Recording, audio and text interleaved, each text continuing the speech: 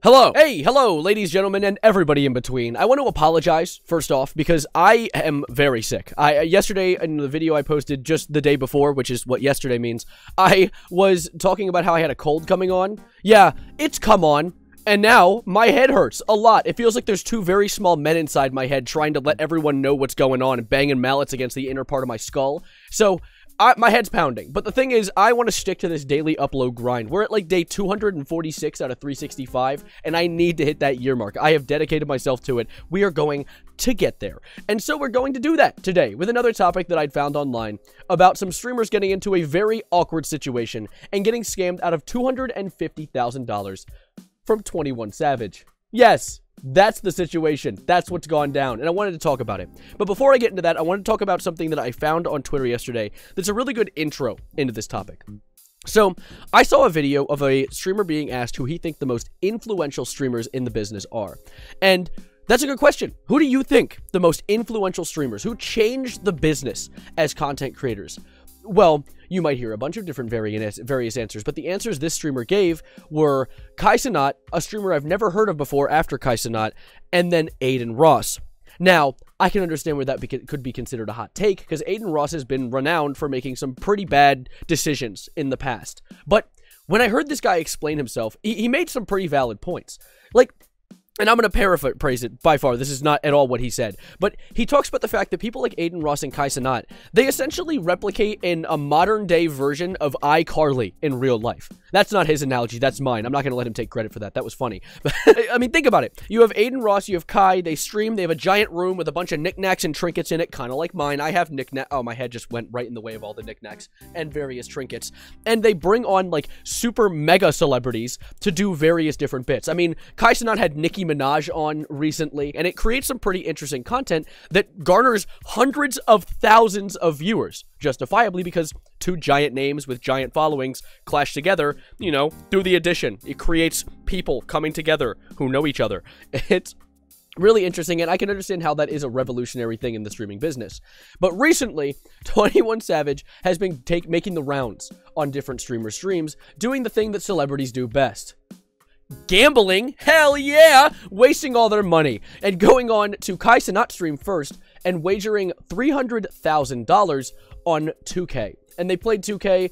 Kai Cenat did not win, and it created a reaction like this, which I think is one of the funniest things. Also, the clip that I have is your rage reacting to it, so you're gonna see two people destroying their setups at the same time. Ooh, oh, did I spoil the ending?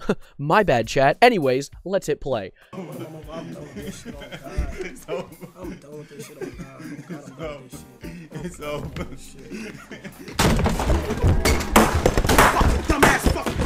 Where did he get a guitar from, by the way? Like, I'm looking at Kai Cenat, but where did this guy get the guitar from? Like, what? Dumbass fucking game, bro. Get out of here, bro. Done with all this shit, bro. So, if you couldn't tell, see, I'm a psychologist, I can pick up on emotions like this. He seemed unhappy. But I saw another stream recently where 21 Savage went on to Adin Ross's stream, and I shit you not, he almost scammed Adin Ross out of $250,000.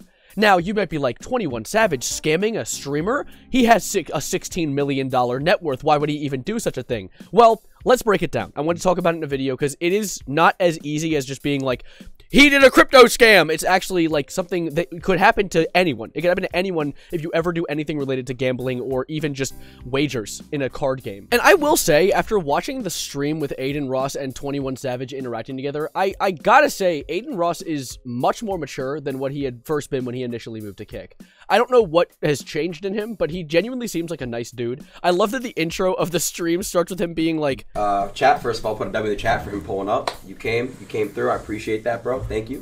What this is? Huh? What this is? Right here. I'm saying this not. What's the website? Huh?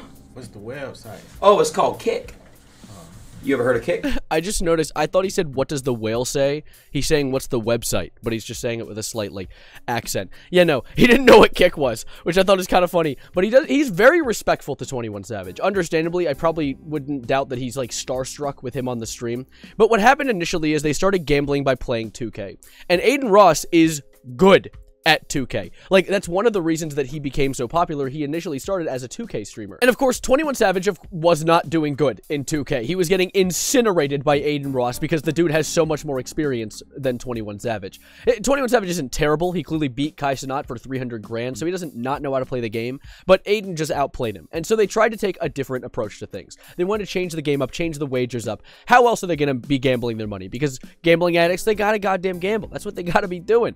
And so they did two different other alternative ideas. There was dice, where you roll the dice, and whoever has the higher number gets like $10,000 every round, which is absurd to me. But there was the second game, which 21 Savage avidly supported doing, which was high card. Now, that sounds like a very complex idea. I wonder what that could possibly mean. Yeah, no, it's the higher card wins. You put a bunch of cards on a table. Whoever has the card with the higher number gets the money. And that's what they played. And there's a video that perfectly breaks down the situation as it happens that I think just perfectly illustrates all the possibilities in which 21 Savage could have initiated cheating. Nah, he's not gonna scam me, trust. I know how to play that shit. So it starts off with 21 Savage whipping a fresh deck of cards straight off the Walmart shelves, and Adin Ross very confidently saying he's not going to get scammed. Oh, you poor naive boy. Yeah, nah. Do we have like a table where we could sit like this? Yeah, a little circle. No. Like a little circle of a table? Yeah. I don't know why I decided to make a comment there. Yeah, no, but next you can see that 21 Savage takes this fresh deck of cards that he just opened and passes it out to his as they say, goon, his buddy, his pal. Here. Don't get caught. Yeah. Did he just... Okay, wait a minute. I didn't even notice this on my first watch. Did he just say, don't get caught? Yeah. He's gonna put a table right here. So Wait, no, play it again. Don't get caught. What? They're just like hyper-analyzing the audio from like a ghost show. You gotta play at least 1,000. Alright, I'm gonna learn it, bro. I don't give a fuck. You're gonna lose more, so it's fine. Also, I just want to have a side note, something this video doesn't even point out. How is 21 this confident about a game that is 100% up to chance? How can someone be confident about winning a game that is literally a coin fliss? Coin fliss. I was supposed to say coin flip and coin top, but that doesn't make sense. Whatever. It continues. High card, yeah. Why does it keep saying the goon? I don't know. Like it's a goddamn Lego Batman character. It is? Bro. And then this is the next cinema sin. Allow me to point this out really quickly. Notice this guy, the self-proclaimed goon, and what he does when Adin Ross looks away. What was that? Hold up, we gotta get a quick replay. What was that? Ah! Caught you in the act. Smack your hand really quickly. What are you doing, you goofball? Pointing out the cards to him, telling him which ones to pick? Now, I will say, Adin Ross looking away at all while playing a gambling game about which card's higher is stupid because he could have just lifted the card up to see which one. But still, this already leaves a weird taste in my mouth. And keep in mind something really quickly. This happened in front of 100,000 people. People who are watching someone gamble, so obviously they are versed in the gamble-verse. They know what gambling is like. They've probably either cheated or have had someone cheat on them before. So people could spot things like this. They could even spot the dude pointing. That in itself was a weird thing to have. And so eventually, one of Adin Ross's buddies comes onto the stream once 21 Savage steps away for a moment and points something out for him that he had noticed when it was happening. Scratch. But this one doesn't have a scratch and it's a king. Oh, it doesn't have a scratch. I don't think you do that, bro. But it does. The face of realization. Nah, they're scratched, bro. It is? Yeah. These cards are both scratched. What is scratch? Look, I'll show you. Get the other face cards up. I don't know why he shows it to the camera as if the camera can focus on a scratch on a card. Just try and show me. Show us. I want to see There's it. a little scratch. Wow, look at that. Look at that scratch. I can see it so well. And then 21 Savage comes back, and I think Adin doesn't think that 21 in any reality would ever try and cheat him in a game of cards. And so he tries to explain the hacking mechanic to 21 as if he's never seen it before. You see a little scratch right there? You are going to ignore that voice crack that just happened. I've been trying not to cough between each take. It is a pain. But anyway, 21 Savage, everyone. This one don't got it, though. What scratch? You don't see right here? We can play that same game back right now. It's like, where's the scratch? There's a scratch on these cards? You're telling me someone might have been cheating? Who would ever cheat in a game of cards? Who would ever help me cheat in a game of cards? And my god, the awkwardness in the room after that went down is terrible. See, they tried to make things right. They went on Omegle and they had a different type of gambling where they'd both get into a call, and whoever in the call they connected to said was hotter would get the money. So 21 Savage won a lot of money back during that. They also did a little more 2K, but my god, look at the vibe of the room after everything went down. Oh my god, it feels like a still image. So do you want to play?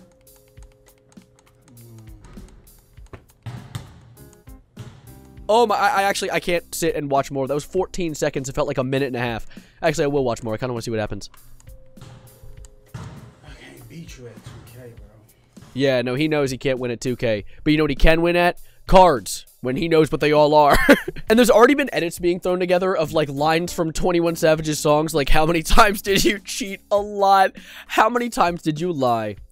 I would argue a lot in this situation because he made $250,000. Although, what I've heard is 21 Savage ended up paying Adin Ross all of the money back, so he's made it right. However, it doesn't change how awkward that situation was and how it did kind of ruin his name a little bit. I feel bad for him, though, because, to be honest, if it isn't his fault and one of his goons actually gave him a deck of scratched cards, that sucks. But I also feel like after he had gotten caught cheating, both people in this situation, both parties, handled it terribly. Like, they both sat awkwardly and kind of sad, when I feel like Adin should have done what he did at the end, where he said, like, hey, let's just call it even, you know, let's just call it even, screw it, who cares, we gambled, you got caught cheating, it's fine.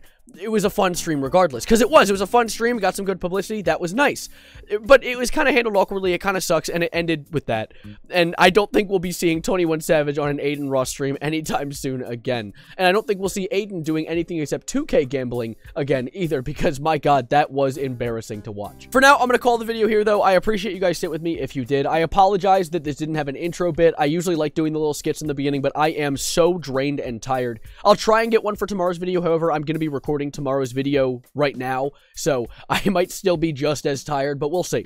I appreciate you guys being with me, though. I appreciate you spending some time. Subscribe if you are new to stick around for more, and like the video to catch me on your homepage more often. I am currently fighting off a cough to try and finish this intro, so get out of my video. Thank you for being here. Support me in any way you can. I'd appreciate it so much, and I'll see you next time. And as always, adios, arrivederci, goodbye, good night, and don't play cards with 21 Savage.